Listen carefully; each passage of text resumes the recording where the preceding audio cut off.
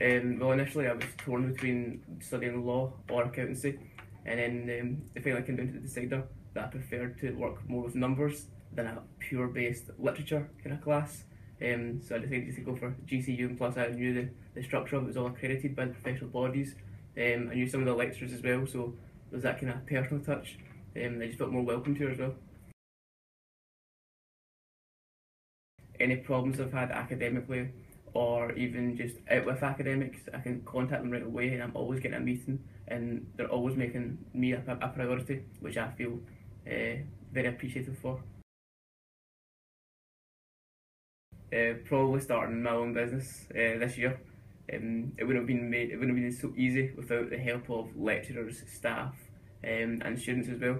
But also at GCU, there's a UHatch kind of program service that aids young entrepreneurs, and if anyone's got an idea, business related or whatever, they'll help you run with it, get you in contact with the right people, put you in meetings, put you in any kind of business aspect that you need for future. Challenging, stimulating, and encapsulating. Stimulating because you're learning, say, in a tax class, legislation and practices that are coming straight from the government body, HMRC, and you're applying those to questions currently in your exams or class tests.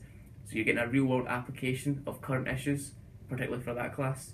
It's challenging at times because you have a lot of coursework due, pressure gets piled on, but there's a good balance there with work life and social, so it's a good trade-off.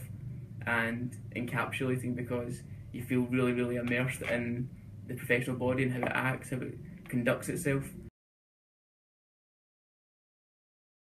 I currently have a few options that I'm considering right now. I'm applying for a few graduate jobs, and depending on the outcome of some of those, I'll maybe pursue the graduate job. If not, I will be considering doing a master's here at GCU. If I'm not continuing with the master's, then I will be continuing with my self-started business.